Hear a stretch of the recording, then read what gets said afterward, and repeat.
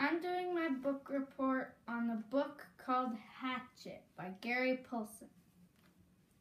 This is a book of adventure and survival.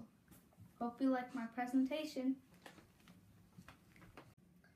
Hi, my name is Brian. I'm 14 years old and I live with my mom in New York. I'm heading to visit my dad in the Canadian Rockies.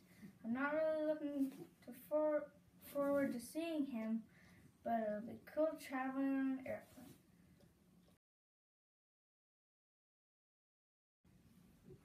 The first person I met on my trip was the pilot of the airplane. Everything was going great until he told me his stomach wasn't feeling well. He said it was probably something I had ate before. I was nervous, but tried not to worry. Then he said, "Oh my God, my chest is coming apart," and I knew that was bad. A heart attack. What was I going to do?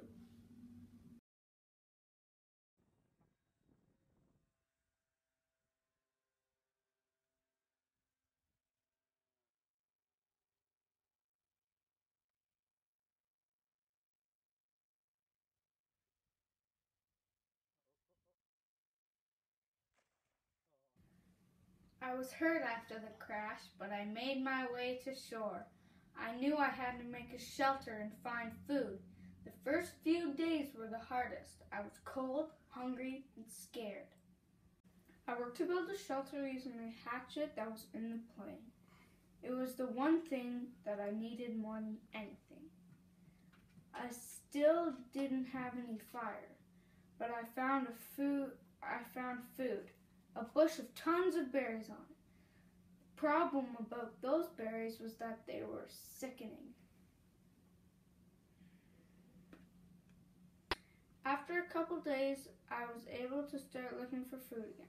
I found a raspberry bush, but a black bear did too.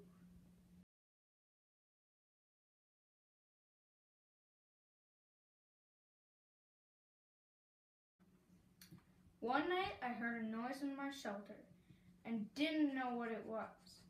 Turns out it was a porcupine, and it got me with its quills. I threw my hatchet, missing the porcupine, but it hit the stone wall of my shelter and made a spark. Now I knew how I could make fire.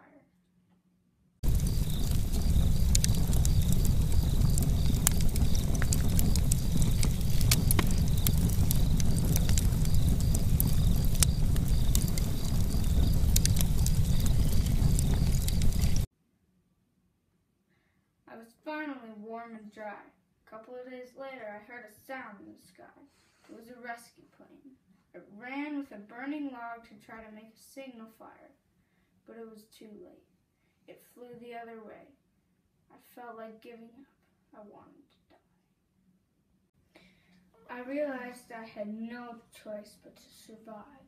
I made a bow and arrows and a spear so I could get food.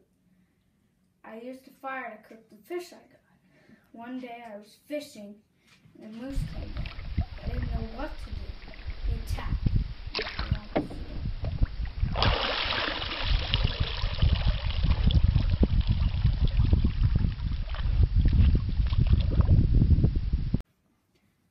The same day as I dragged myself back to my shelter, I heard a terrible noise. Out of nowhere, strong winds knocked down trees and blew things apart. In the forest, it was a tornado. When the tornado had passed, I looked out of the lake, and I could see the tail of the plane for the first time. I knew there had been some emergency supplies on that plane, so I made a raft and swam out to look. I found a package with some freeze-dried food and an emergency transmitter. I tried the emergency transmitter, but I thought it didn't work. So I went back to my shelter.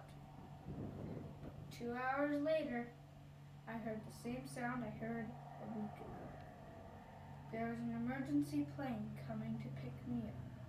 I was filled with joy, and they rescued me.